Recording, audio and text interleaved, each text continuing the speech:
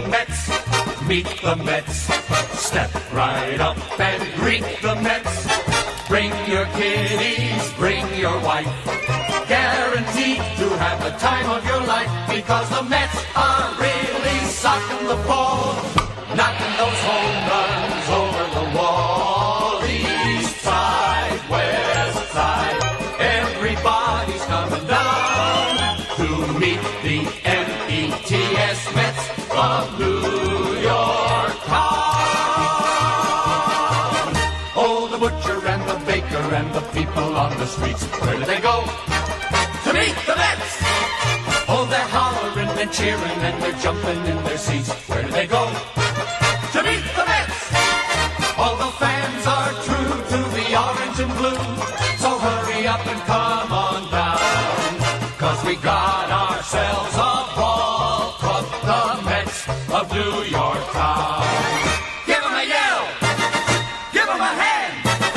And let 'em know you're rooting in the stand. Come on and meet the Mets. Meet the Mets. Step right up and greet the Mets. Bring your kiddies, bring your wife. Guaranteed to have the time of your life, because the Mets are really socking the ball, knocking those home runs over the wall. East side, west side, everybody's coming down to meet the METS Mets of New York town, of New York town.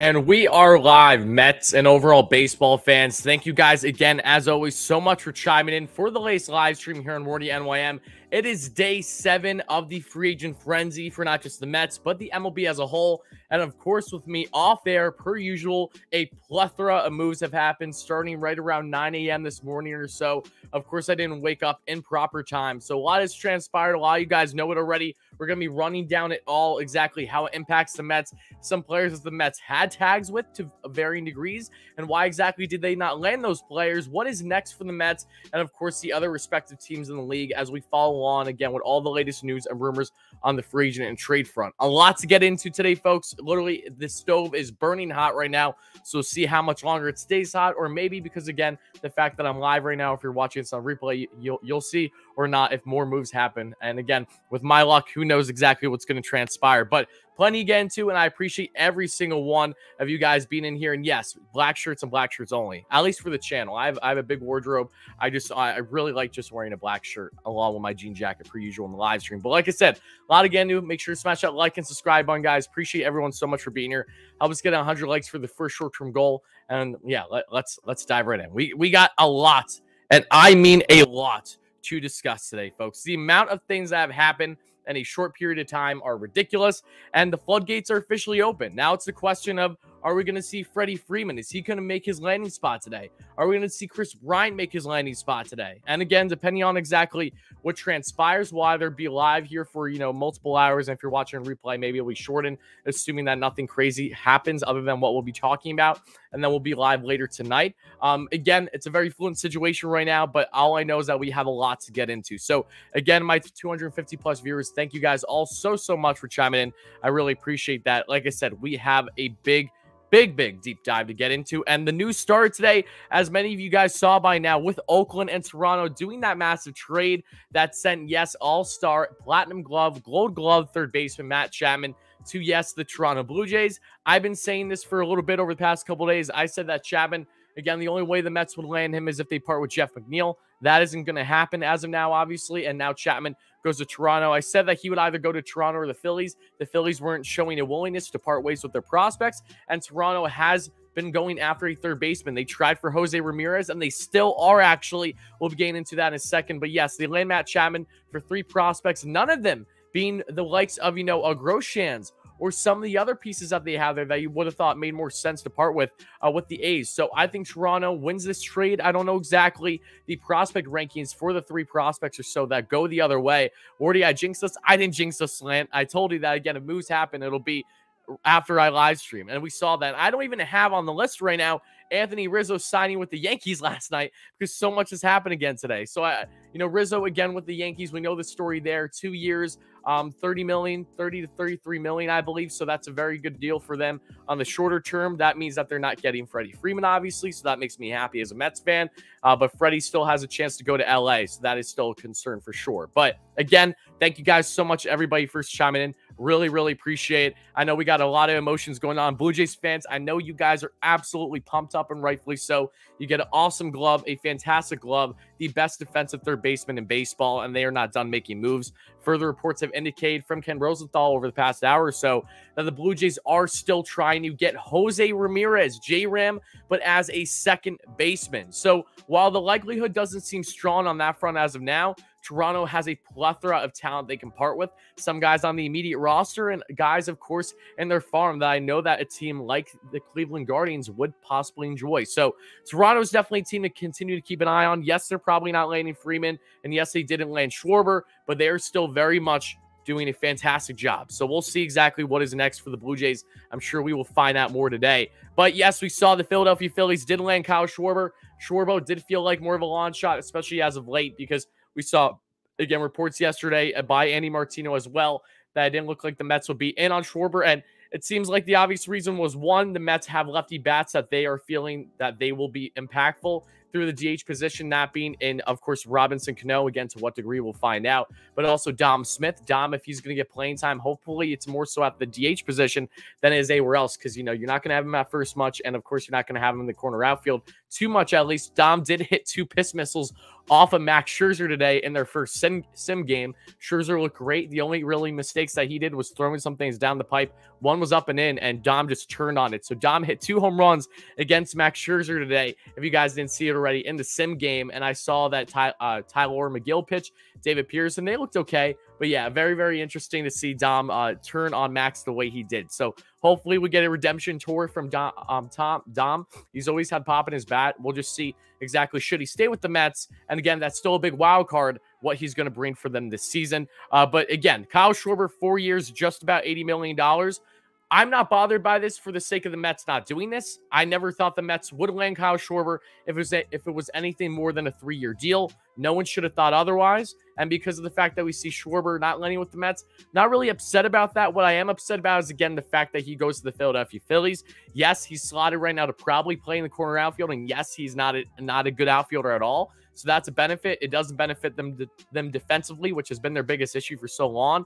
But again, they get that massive power bat in the middle of that lineup. And the Mets got torched by Schwarber last year. So I'm not excited to see Schwarber within the division. That's why I'm bothered by Schwarber signing with the Phillies. It's not because of the fact that the Mets didn't land him. I never expected the Mets to go past 3 years. I said this in basically every single live stream. The Mets were going to get someone like Schwarber. It would have been shorter term, if anything. And it never felt like that they have had truly a heavy pursuit either. Again, reports could come out to suggest otherwise. But yeah, Schwarber, of course, goes to the Phillies on a 4-year, right around $80 million deal. That's a little bit of an overpay, I would imagine, especially for a guy that, again, profiles more so than anything at the DH position. So we'll see how he does with Philly. Hopefully the Mets can eliminate the amount of home runs this guy hits against us. But again, he had 9 home runs against the Mets when he wasn't just with the Nationals, but the Red Sox too combined. So he's a Met killer. Mets will have to do their absolute best to try to combat him. But plenty of other moves happened today too, as you guys are seeing the live stream. And again, I apologize for not answering any questions or really comments yet. I really want to run down everything that's transpired here to share my initial reaction, and then we're going to deep dive all these questions about what is next. How did I not hear about this? Again, a lot of news has happened today. I don't blame you guys if you didn't see anything right away.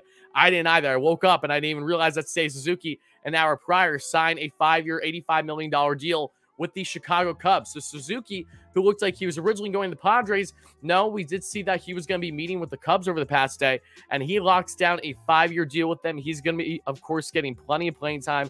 He's going to be their starting, probably right fielder right now. I'm sure that was the biggest factor in him landing in Chicago because of the playing time aspect, and, of course, getting a nice payday. So Seiya Suzuki would have loved him on the Mets, but another guy that never felt likely, not so much because of the Mets' lack of interest, but rather just his preferred destination. But here's where we get into the discussions about 2 guys that have been connected to the Mets to varying degrees. And sounds good, Apollo. Thank you so much. Again, appreciate all you guys being in here. Make sure to smash that like and subscribe on. As always, guys, throwing ice on the hot stove because I'm live. Absolutely. We got to calm things down a little bit. So that's why I'm here. But all jokes aside, here we have Andrew Chafin. We've been talking endlessly about Andrew Chafin on the channel. I've been wanting this guy literally since the trade deadline of last season, but no, he lands with the Detroit Tigers, which again, shout out to Robbie Hyde, because Robbie actually predicted that Chafin would go to Detroit, and it ends up being a good fit because they do need a lefty in that pen that's more solidified than what they currently have.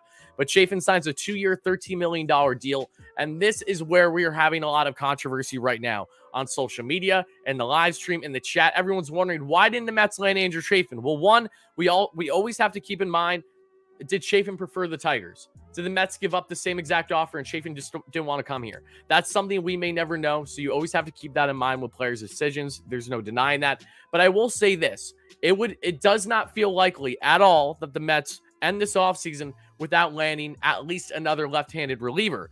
And the Mets, you look at the options out there right now, free agency-wise, the biggest guy out there, I think most people can agree now, is Tony Watson. Mike is going loud to quiet, loud to quiet. Okay, let me know how the audio is in the live stream, guys. If there's an issue, please let me know. I'll try to fix it. But Andrew Chafin would have been great for the Mets. So clearly the Mets did not bring him up, sign him for one reason or the other. Again, we'll see how much his decision was impacted at all. But Tony Watson, I wouldn't be against him at all for the free agent market. I will say, however, I would have preferred Andrew Chafin. So I don't think Watson is necessarily Andrew Chafin level, but he is a very, very good and very, very underrated reliever southpaw that's on the market. But other than that, it's really the trade market where you're looking at lefty relievers, guys. It's Josh Hader, it's Brent Suter, which again, if the Mets do trade for a southpaw, don't be surprised if it's with the Brewers that it's not Josh Hader. Josh Hader is a pipe dream. We all would love Hader. The Mets have chimed in on him. But let's be realistic here on how expensive Josh Hader is on his trade value alone. So I think if you're going to do a trade, look at Taylor Rogers still from the Minnesota Twins. It feels like a little bit of a less likelihood just because I know the Twins are being competitive this year, but he is still got to keep in mind because the Mets liked him pre-lockout. And the Twins have showed continued interest, multiple occasions, in the likes of J.D. Davis, among other players on the Mets. We know that story by now. And with Brent Suter, ERA-wise, had just over a 3 ERA for the Brewers, had a times ERA of like 3.76, I believe, has been a very, very strong and underrated reliever for the Brewers, southpaw, and had right around 70 innings pitched last season. So keep an eye on the Brewers. If the Mets are going to do a trade for a reliever, I think there is a greater likelihood that it will be someone like Brent Suter over someone like Hader, because again, Hader's going to cost you an arm and a leg. Are the Mets willing to give up all these assets right now? I don't know. It doesn't seem as likely as what it was before getting Chris Bassit, but because they got that middle of the rotation starter, I think that's definitely changed their perspective a bit on how they're evaluating the trade market. So again, this is a fluid situation. Just keep in mind that trade-wise, for a reliever, two teams that, of course, stand out are the likes of, yes, the Minnesota Twins and the Milwaukee Brewers until proven otherwise. So the last thing, however, before we start to get into questions and break down really what is next for the Mets and all this stuff, is the Atlanta Braves just signed, right as we were going live here, or if you're watching a replay, then you know, Eddie Rosario, 2 years, $18 million deals.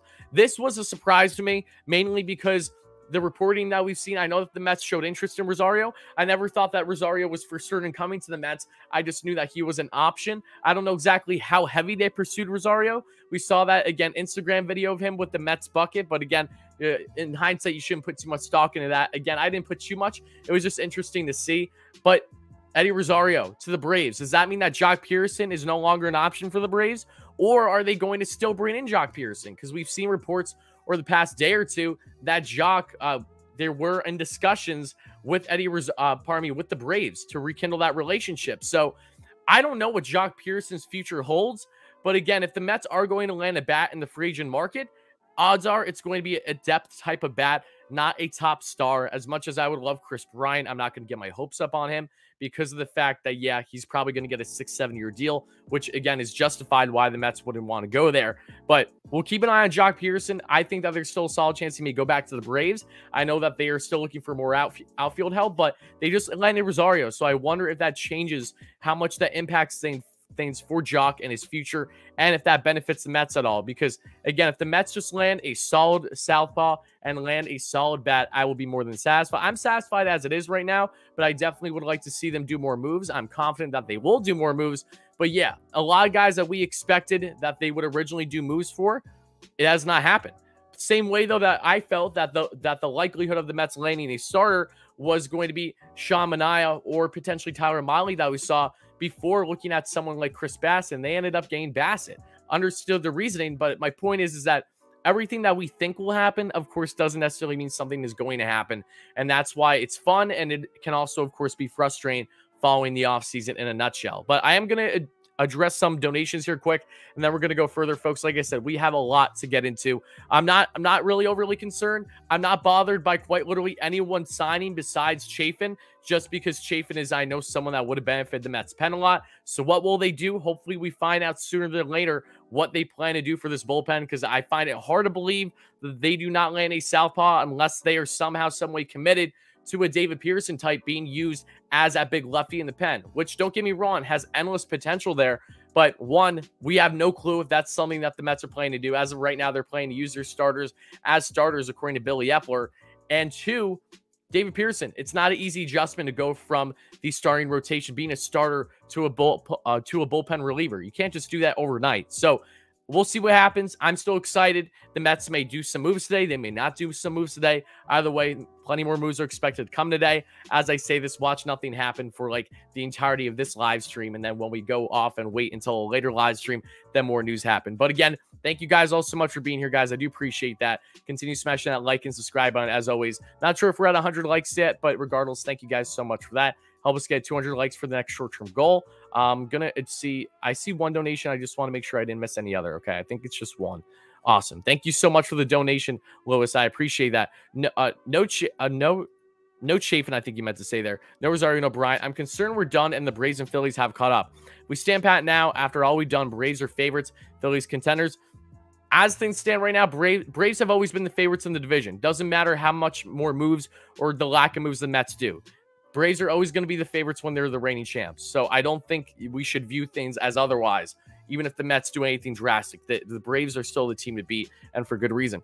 Phillies, yes, this definitely helps them more. But I will say, by no means does this benefit them with what their biggest problem has been this past season, which, again, is still a certain level of pitching depth and defense. Phillies don't have defense to save their life right now still. They need a lot of things to change. That may very well be their demise again. And again, they don't have the type of pitching depth that the Mets do, of course. Not even remotely close. So I will say that the Phillies are a better team than they were yesterday, but they are still the third best team in the division as of now. And I think most people can agree with that. But Lewis, thank you so much for the donation. I really, really appreciate that. Josh, what's up? Really shows anything can happen. Absolutely. And there's been a lot of reporting going on. I know Chris Bryant, the Padres are apparently in the Chris Bryant mix, especially with Fernando Tatis injured right now. The potentially having someone like, I believe, Bryant at third and moving Machado until Tatis is back is something that's been toyed out there. Again, two big-name third basemen, again, even though Bryant plays all over the place, two big-name third basemen are being pursued by teams that wouldn't necessarily use them at third base for too long, that being the Padres for KB, and that being Jose Ramirez at second base, a different position for the Toronto Blue Jays. A lot has happened. This has been quite the hot stove. Unfortunately, nothing on the Mets front as of now. We will see what comes of it. By no means am I stressing. The only thing, again, that I'm worried about when it comes to, Schwarber is the fact that, again, he goes to the NL East again. That's my concern. That is by far my biggest concern. I'm not upset that the Mets didn't give him that contract. I think that would have been an overpay, but still, that is, him with the Phillies is not going to be a fun sight to see for us Mets fans. I can already tell. I'm feeling generous today. Oh, thank you so much, Yoshima. I appreciate that. Hope you're doing well. Or Yoshima. I know it's potato. I always mix them up. Let's hope that the Mets move soon. Thinking with the buffs around division, Mets are going to need at least one more bat too. I tend to agree with you. I think that one more bat will not hurt this team at all. I know that the Mets feel comfortable with what they have, but I don't think anyone should be surprised whatsoever if they do land another bat. But if they do land another bat, what I would be surprised with if it was something significant. I'm not expecting anything more then at this point tops a Jock Pearson type. Jock Pearson, a Corey Dickerson, same thing with potentially Tommy Pham. I know Brad Miller signed with the Texas Rangers yesterday, so he was a great utility guy that is now off the board. So yeah, no, I do agree with you. I expect the Mets to make more moves. We'll see exactly what happens. But yeah, in a nutshell, I'm not concerned with the Mets right now. They just need to make sure that they figure out that southpaw in the pen. I'm sure they have something planned. And who knows, maybe they never heavily pursued Chafin because of the fact that they've been targeting someone else. And again, is that Hader? Is that Suter? Is that Rogers? Is that even just Watson in free agency that they like more personally? Who knows? But I'm not going to be one to just quickly judge here and say, oh, everything, nothing is collapsing by any means. They're having a tremendous offseason, but they do, in fact, need to add more to this team. I tend to agree. I would be more comfortable if they add more than not. Jock Pearson is literally a negative WAR player. It doesn't matter because you're not getting Jock Pearson to be your everyday player to have a significant impact both on the defensive side of things. And yeah, no, Jock Pearson, you know what you're getting with. He's not a guy that you expect to be, a guy you are relying on day in and day out in the lineup, should the Mets land someone like him. I'm going to check tweets real quick, though, guys. So, again, thank you guys all so much for being here. Why not pursue Soler? Soler is going to be looking for a big payday as a DH, and the Mets are probably more so in the market of a lefty power bat than they are a righty power bat. Again, just bear with me, folks. You guys know the drill. If you find out any news, please let me know in the live stream. Or, of course, tag me on Twitter at WardyNYM. Again, really appreciate it. Yankees and A's have been talking, according to sources familiar with the situation. And Yankees have been talking to the A's, obviously, about Sean Manaea and Frankie Montas. So, Yankees are kicking tires at trying to get one of those starters. Wouldn't surprise me either if the Yanks land one of them. Again, the Mets landed one of those big stars for the A's, which I'm beyond excited about, that being and Chris Bassit, who has some of the nastiest pitches in all baseball. You guys are going to love him. So, yeah, I think Sean Manaea makes a lot of sense, especially if he went to the Yankees. Frankie Montas, I could definitely see happening too, because the Yankees have a deeper farm. They have more to offer than what the Mets do at this point in time if they really want to go all in for a Frankie Montas type. Because Luis Castillo and Tyler Miley, I did see a report yesterday, they are not likely to be parted with. Like every freaking year, the Reds, they start to sell off and then they cut it short. They just can't stop getting themselves in their own way. I don't understand what the Reds do. But again, I digress. Let's see here. Murray, let me check. Is that the tweet I just looked at? I think that's exactly what I just looked at. Shane Green back to the Dodgers minor league deal. If you guys remember, Shane Green originally was with the Detroit Tigers. Then the Atlanta Braves had some success. The Mets were tagged to him during last offseason. The Mets ended up not landing him. Then he signed with the Braves and did not do well with the Braves, and then was with the Dodgers as well last year. But yeah, Shane Green minor league deal, right-hand reliever, is back in LA. Yoshima, thank you so much for your $2 donation. Just so you know, you've been right. It's Yoshima. Okay, gotcha. Thank you so much again for the donut. I appreciate that. Billy Epler is probably getting some rest. No, he's not. Trust me. The Mets are working. We just don't know what's in store. And it's exciting. I definitely get excited when I don't know exactly what is going to transpire. That definitely makes it more appealing depending on what actually happens too. But again, the only player out of this entire list that us Mets fans should be scratching our head as to, okay, what are the Mets going to do here, is Andrew Chafin. No one should be scratching their head too much about Rosario, in the sense of Rosario would have been a nice depth fit for the Mets. But at the same time, I'm not complaining at all that he's going back to the Braves. Nothing drastically changes there. We don't know exactly how heavily the Mets were pursuing Rosario. Same thing with Seiya Suzuki. Suzuki never felt like a strong possibility, really, since, the lockout ended and what his type of market was looking like. Schwarber never felt like a possibility unless it was at max 3 years. He again signs 4 years at just around $20 million per. So again, not fazed by that, just fazed by the fact that he's going to the Mets rivals. And then that Chapman trade, which again, that's a big trade and a big win for the Toronto Blue Jays. Would have loved Matt Chapman on the Mets, but the Mets already have their stopgap in a third baseman in Eduardo Escobar. So it was never going to happen unless they trade Jeff McNeil. And it looks like Jeff McNeil is going to be the Mets starting second baseman. So that there were reasons to justify going after the majority of these players. But assuming that other dominoes would fall in the process. This is not one of those things where you can look at and say, oh, the Mets were for certain going to land Schwarber or Chapman or anything like that. No, it just depends on exactly what moves they do with their current roster. And to this point, they haven't, because they feel comfortable to a certain degree. So the likes, however, of a Dom JD are really the biggest wild cards. JD, again, has always felt like the most likely to be parted with, especially if they're going to do maybe for a significant reliever. Could JD be that asset along with, say, a prospect or so to land a Taylor Rogers from Minnesota? Is that possible? Maybe, because, again, what we do know reportedly, at least, and again, maybe it doesn't mean much that we know things reportedly, because we know how much things have been catching us off guard to a certain extent, but is the fact that the Minnesota Twins want JD Davis back at the MLB trade deadline and have shown interest in JD Davis throughout this offseason as well. So, a very fluent situation. We're going to see what happens. I'm excited. I'm just happy that the hot stove is hot, and hopefully we get some more moves on the horizon here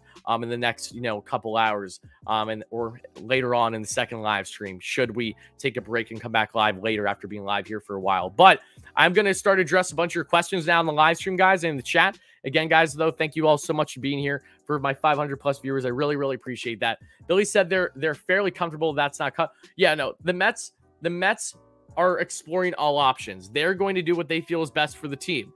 I agree with them in the sense that Kyle Schwarber, 4 years, $80 million, is a contract that is avoidable. That's something that I don't blame them quite literally at all for not doing. Again, 3 years, I think we have a bit of a different discussion, but 4 especially, yeah, no, I'm fine. It's just the fact that he's a Mets killer. That's the only reason why I'm personally bothered by it. And I think most fans agree there for sure. And Chafin, same thing. Chafin signed a very good deal with the Detroit Tigers.